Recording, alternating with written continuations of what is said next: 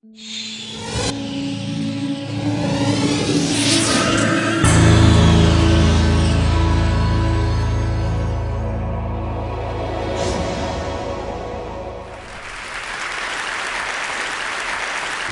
the type of magic I like, and I'm a magician, is magic that uses technologies to create illusions.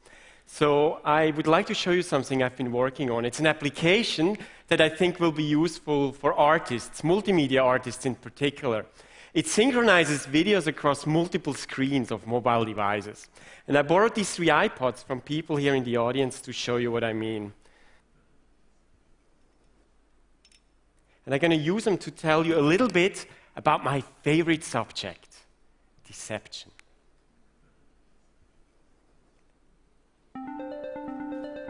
One of my favorite magicians is Carl Germain.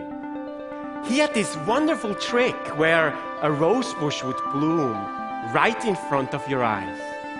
But it was his production of a butterfly that was the most beautiful. Ladies and gentlemen, the creation of life.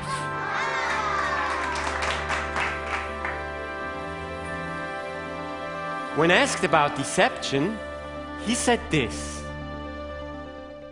Magic is the only honest profession. A magician promises to deceive you, and he does. I like to think of myself as an honest magician.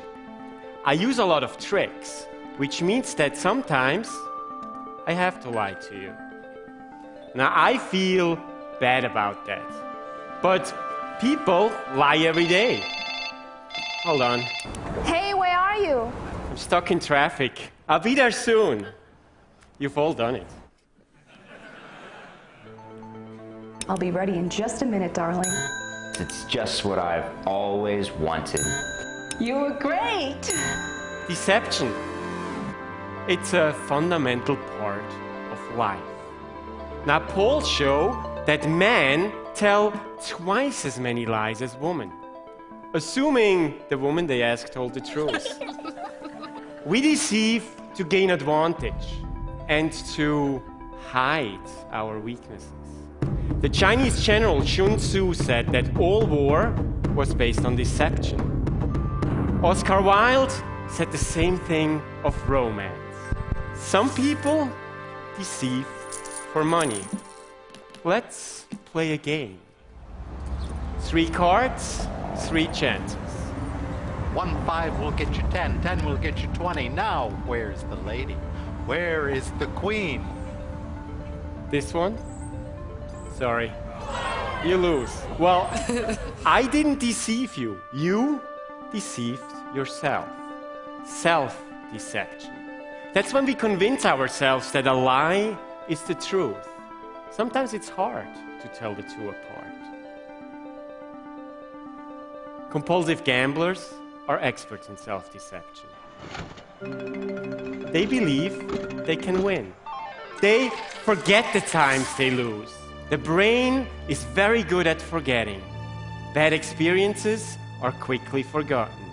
Bad experiences quickly disappear.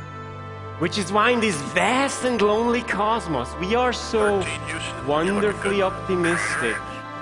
Our self-deception becomes a positive illusion. Why movies are able to take us onto extraordinary adventures. Why we believe Romeo when he says he loves Juliet. And why single notes of music, when played together, become a sonata and conjure up meaning. That's Clair de Lune. Its composer, Claude Debussy, said that art was the greatest deception of all. Art is a deception that creates real emotions, a lie that creates a truth. And when you give yourself over to that deception, it becomes magic.